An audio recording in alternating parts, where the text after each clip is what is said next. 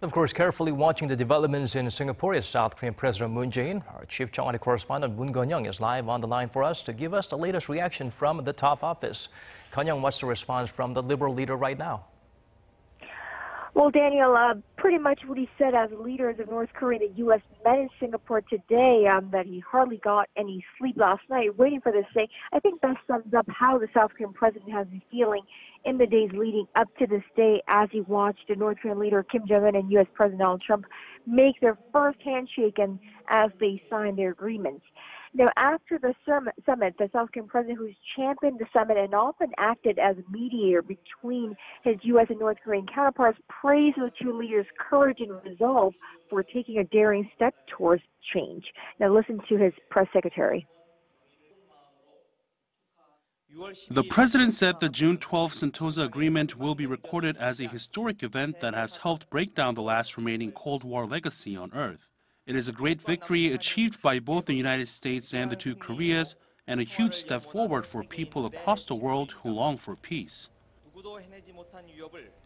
So, Connyoung, how will President Moon be working with his American counterpart from here on? Well, the final notice we got from the top office was that President Moon was speaking on the phone with the U.S. President Donald Trump as he received a call from Mr. Trump from Air Force One on his way back to Washington after wrapping up his summit in Singapore. We haven't learned the details discussed between the two leaders yet, but we expect President Trump to have briefed the South Korean president on his summit meeting with North Korean leader Kim Jong-un.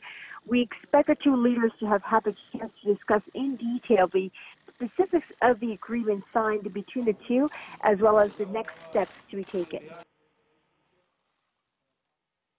Building upon the agreement reached today, we will take a new path going forward. We will write a new chapter of peace and cooperation. We will be there together with North Korea along the way. This is just the beginning, and there may be many difficulties ahead, but we will never go back to the past again and never give up on this bold journey.